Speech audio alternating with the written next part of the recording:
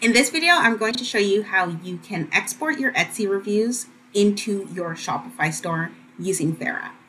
So the first thing that you have to do is make sure that you're logged in, and you'll see the screen as it is right now. Then you'll go ahead and you will click on Settings, and then you'll click Options. Now, once you're in Options, go ahead and go to the Download Data tab. Once you're in the Download Data tab, go ahead and scroll all the way to the bottom and click on Download Your Reviews. Okay, so it opens up this JSON file. Once your file has been downloaded, you're going to go ahead and you're going to go to the Fera Reviews app, and then I will show you what you can do in your dashboard.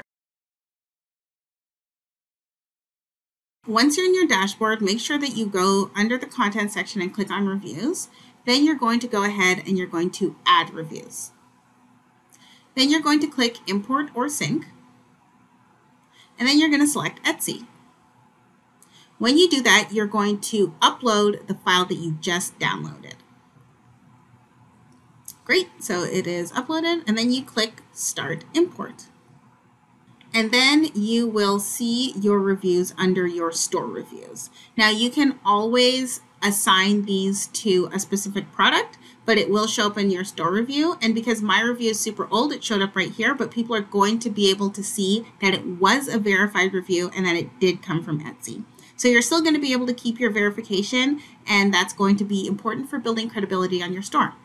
If you have any questions about anything or you need help, just go ahead and click this chat button and we'll be happy to help. All right, have a great day.